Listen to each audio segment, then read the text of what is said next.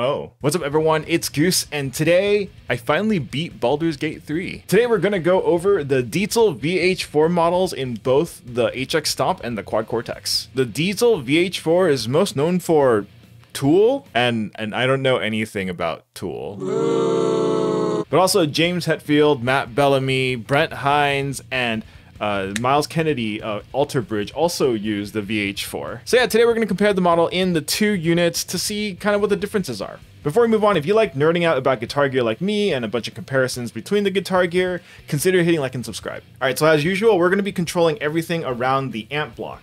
So we're going to make sure we're using the same overdrive, the same IR, and largely the same settings. The IR we're going to be using is the Ownhammer Essentials Rectifier 412 with the balanced mix. And then each unit is going to run their respective tube screamers in front. And both of the units model two channels on the VH4, the third and fourth channel, which I think are called the Mega and the Lead channel. The Mega channel will be focused on more of a rock tone, and then the Lead channel is going to be focused more on like metal, like lower tune stuff. And typically I don't run a drive for the rock tones, but for VH4 I actually just prefer having overdrive on at all times in front of the amp. So for both comparisons, an overdrive will be on. The guitar I'll be using is this Kiesel Osiris with DiMarzio Illuminator in the bridge. Both models are going to be running the same settings, except the presence. So on the HX Stomp, I'm going to be running the presence lower than the setting on the Quad Cortex. And later on, I'll get to why I'm doing that, but just note that for this comparison, everything else will be running the same settings. As usual, I'll be doing some single notes and some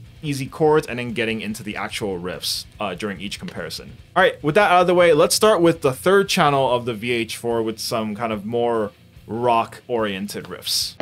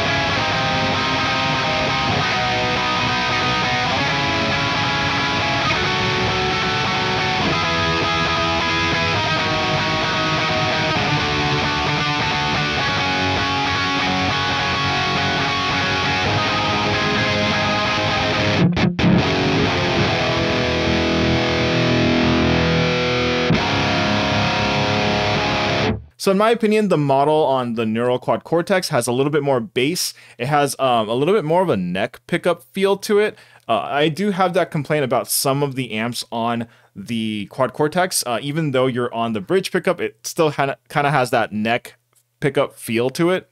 But it's actually a little bit satisfying too to dig into the strings with it. But I think the HX Stomp has a little bit more of a mid aggression to it. That's kind of also typical. A lot of people have been saying that the HX Stomp either sounds a little bit more harsh on the top end or upper mids, and I think that definitely shows here.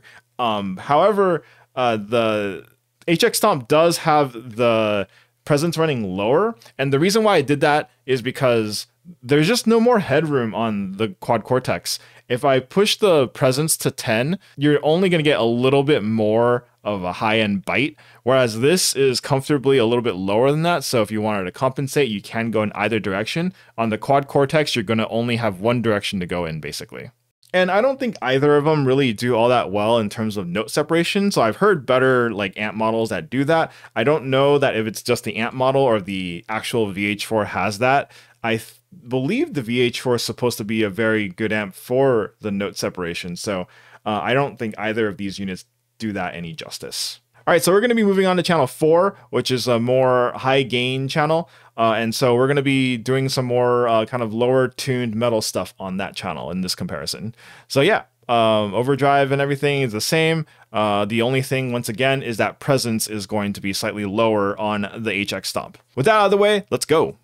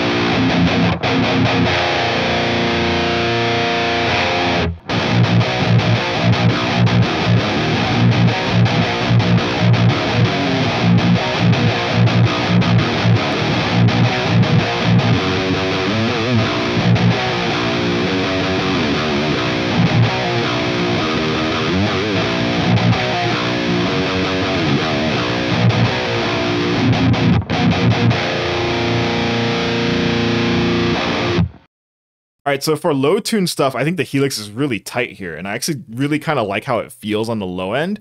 When you're going through like extended range guitar, it just feels like it's holding the low end together. And generally speaking, I feel like the Neural is just a little mushy on the low end in that regard. You can lower the deep on the knob, but you kind of lose a little bit of feel, which is why I didn't do that. And once again, the presence is maxed out or nearly maxed out. It's at 9 out of 10, and you really don't have that much room to push the high end on this unit. However, if it's already bright enough for your usage, I think this sounds great. It's little bit flubby for lower tunings, but if you're in standard or even E flat standard, I think this sounds great. Like if you're doing some more like thrashy stuff, like some 80s thrash metal, I think this would be just fine for that, especially since you're not really going to be running into that mud until you get to lower tunings than the kind of thrashy stuff is usually tuned in. And the last thing I want to mention is that the HX Stomp model is a little bit honky. You can definitely fix that in global EQ. I have a video about how to kind of match a quad Cortex-y feel with the HX Stomp just through the global EQ. But as it stands, the amp models are a little bit hunkier than the ones in the quad Cortex, and that also shows in the Diezel VH4 models. So yeah, in the end, I think both of these models sound pretty good, depending on what you're looking for. So like something that will cut through the mix, I think the HX Stomp definitely does that a lot better. But something that just fills the room, it's probably going to be the quad Cortex because it just has a little bit more bass to it, and I think that will be satisfying for some folks as well to play with. And I think that the HX Stomp, however, does have, I actually really like the fourth channel of this, the fourth channel of the VH4 on the HX Stomp, because it's just so like tight, but still like there's still like a low end grunt to it. And I really did like it. Usually people go for channel 3 on the VH4. That's like the famous channel. But actually, of all 4 amp models, I guess the 2 channel 3s and the 2 channel 4s, I like the channel 4 on the HX Stomp the most. And that's just my opinion. I think it just sounded really good and cutting through the mix. But yeah, let me know in the comments down below which of the models that you preferred from these 2 units. And yeah, that's going to do it for me. Thank you all so much for watching. I hope you enjoyed the video, and I'll catch y'all in the next one. Later.